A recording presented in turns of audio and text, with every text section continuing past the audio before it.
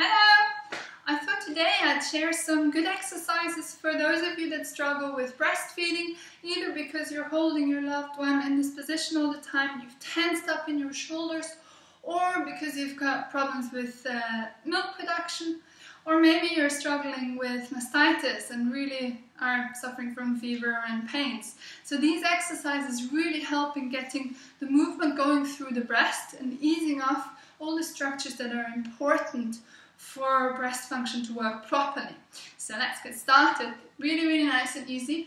Roll your shoulders. You can do one at a time. You can do two. You can use your hands on your shoulders at the same time. Yeah? And then go on to some really big windmills. Kids love doing this with you if you've got older toddlers. Yeah? To make this more effective, you can hold on to the muscle in your breast, which is called the pectoralis muscle, which is the one that you strengthen when you're doing your press-ups. So you can either grab it like so and pull it with a hook into the midline whilst you're bringing your arm back, or you can push it down with a flat hand, like so. So you're getting a slightly different stretch with both of those. Yeah? And when you're doing this one, you're actually getting the ribs to be move better as well, which is also really important. Yeah? So once you're done with the windmilling, stretch out the pectoralis muscle further. And a really good way of doing so is to interlace your hands behind your back and really pull the shoulders down. This gives you really good posture. Shoulders are nice and down and backwards, and you'll feel a little stretch in your neck as well. So this is a great time to actually incorporate those nice neck stretches. Be careful not to raise up as you're going like so, but actually keep the shoulders nice and level and just go as far as it allows. Yeah? Maybe even look to the left and to the right just to loosen those up. You'll feel that after you've done this, you want to do a little bit more of that one.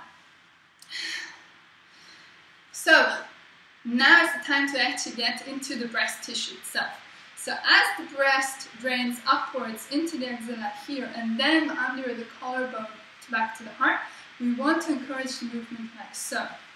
So we're encouraging it first up into the axilla, all the way along. You can massage as hard as you like, as hard as you can bear. Of course, it's going to be more delicate when you're suffering from mastitis right now, but as you're doing it yourself, you can really judge or alternate how much you're going to push.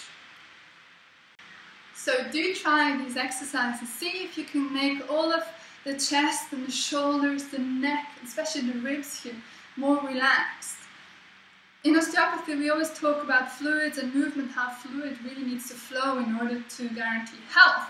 This is exactly what one of the perfect examples for it. If you're nice and loose through this area, milk definitely will flow and the lymph will flow back, so you don't get any painful inflammations there. So do try it. Yeah? Good luck with it!